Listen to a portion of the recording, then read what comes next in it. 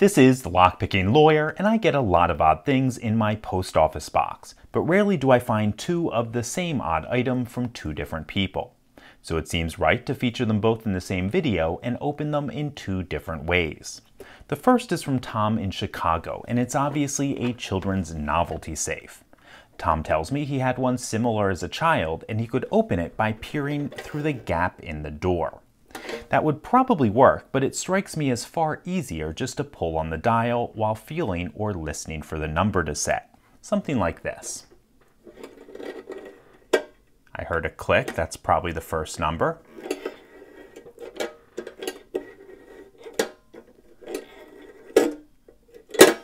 Okay.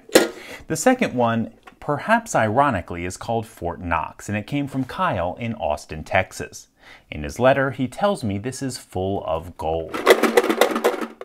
This one obviously has some age on it, and the mechanism is more than a little bit stiff.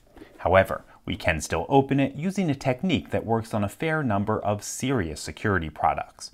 We're just going to knock out this hinge pin.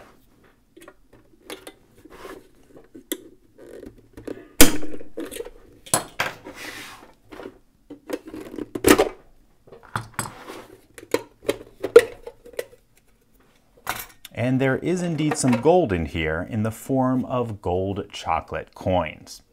Okay, folks, there have been countless comments on this channel asking me to break into Fort Knox. Well, never let it be said that I don't take suggestions, and it would seem now is the time to share the loot with Mrs. Lockpicking Lawyer.